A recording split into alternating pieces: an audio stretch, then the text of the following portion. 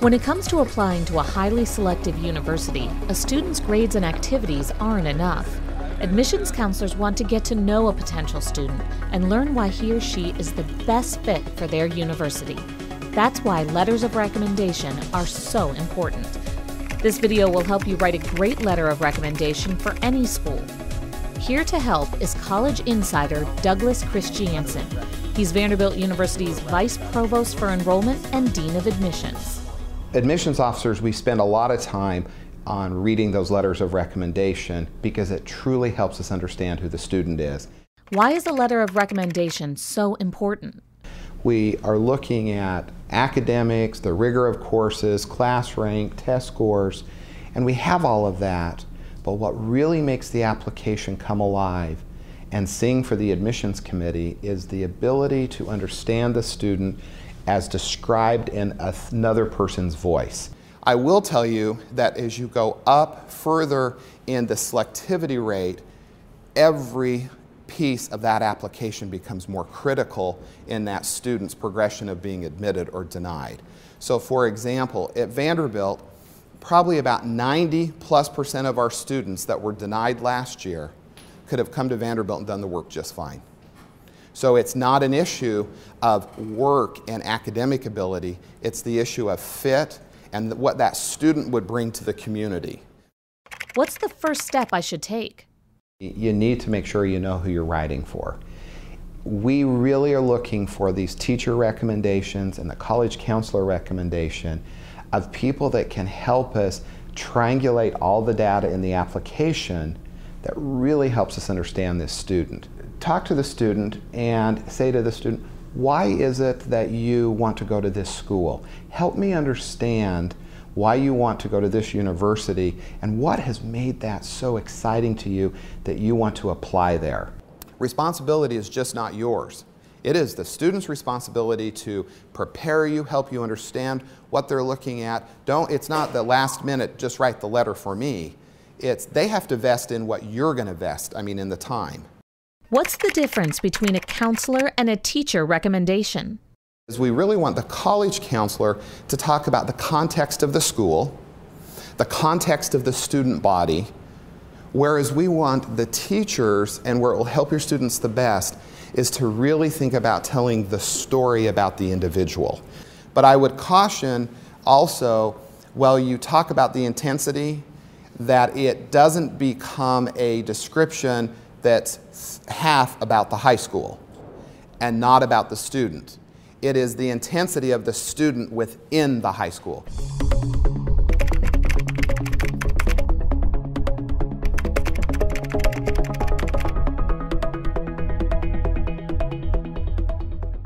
Should I have the student's transcripts when I write the letter of recommendation? I'll tell you, that's a weakness and a strength.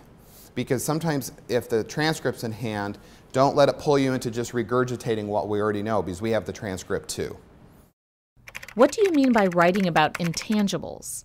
So kind of a tangible, we know their class rank, we know their grades, we know the rigor of their courses, we know their test scores. The intangible is much more, who is the individual and how did the student go about their studies? How did they think about their courses? How did they think about being a member of a classroom? How did they think about teamwork? How did they think about pulling multiple concepts together? A grade is hard to demonstrate that in a course, but the way a student learns and adds to the educational environment is something that really is critical as we go through the admissions process. Their maturity, that's a critical piece. If you can talk about their maturity, academic maturity, social maturity, community maturity, we're not looking for someone who wants to just get a 4.0. We really want somebody who wants to come and learn.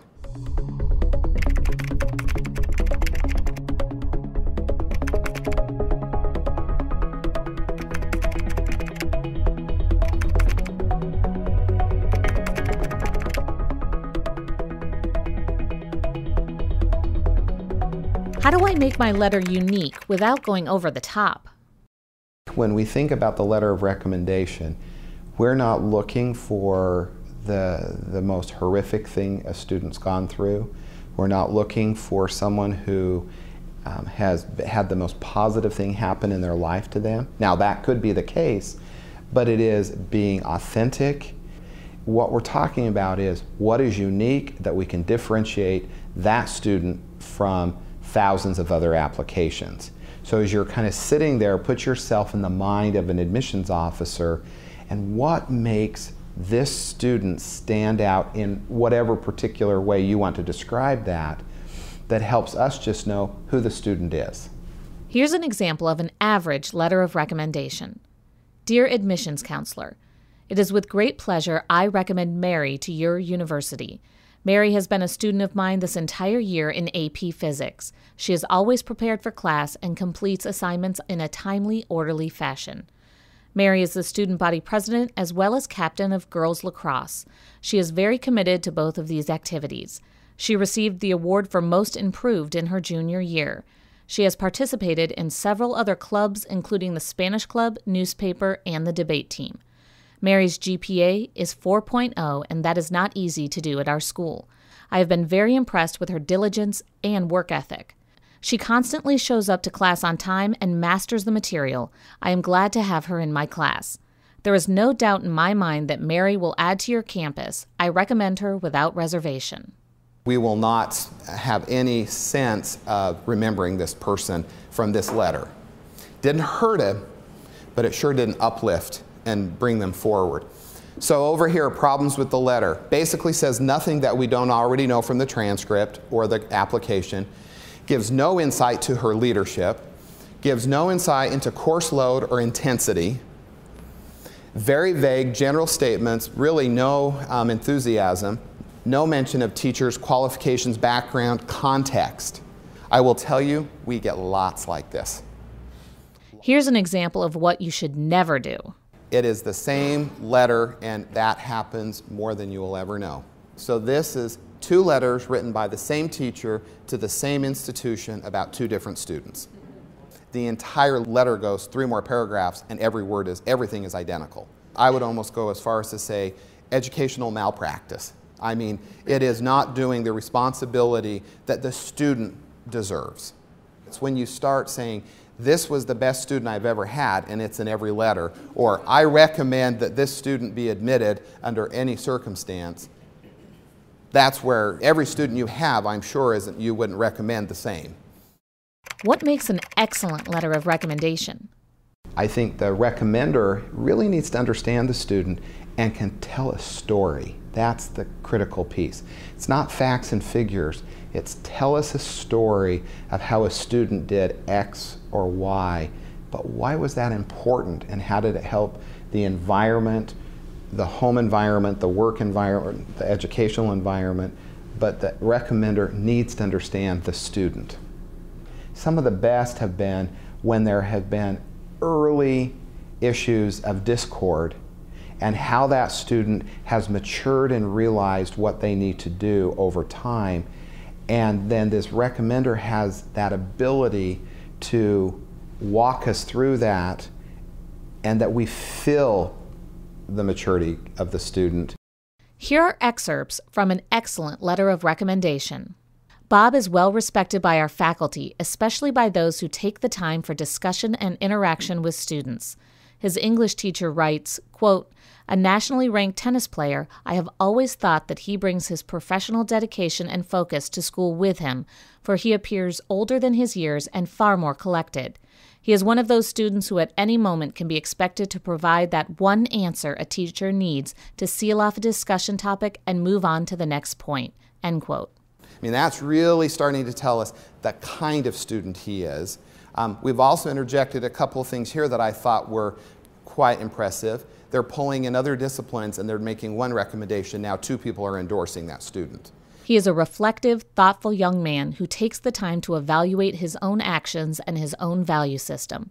Bob's recent involvement in co-founding a new charitable organization helped him to understand why genuine politicians and philanthropists do what they do, and how selfish he had been previously in being content to live in his, quote, little world with his own friends and family.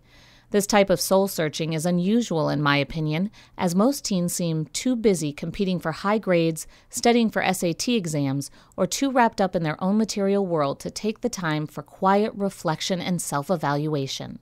That's quite a gifted student as you start thinking about how they process and think through their day and what they would add in a classroom. So now we're starting, in my mind, to really getting to understand and know who Bob is. And the teacher saw that growth and then actually contextualized it and compared it to her experience with other students where maybe that depth wasn't there. What if I'm a teacher and I don't know the student that well? If you do not know the student, in a way you can talk about experiences, maturity, their thinking process, their ability to draw concepts to come together, you really need to have the courage to tell the student, I probably am not the best one to write this letter for you. I know that's hard, and but in the long run you're doing that student a favor if you cannot really speak pretty intimately about who they are and their experiences.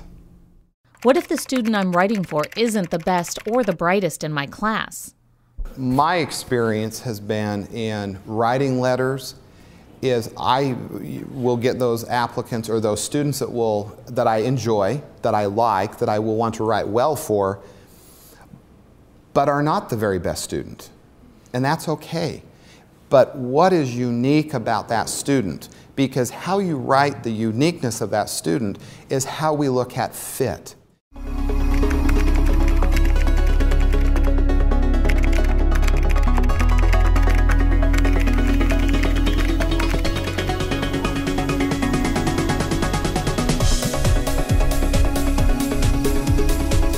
You're helping us understand who the human being is, and that's the key.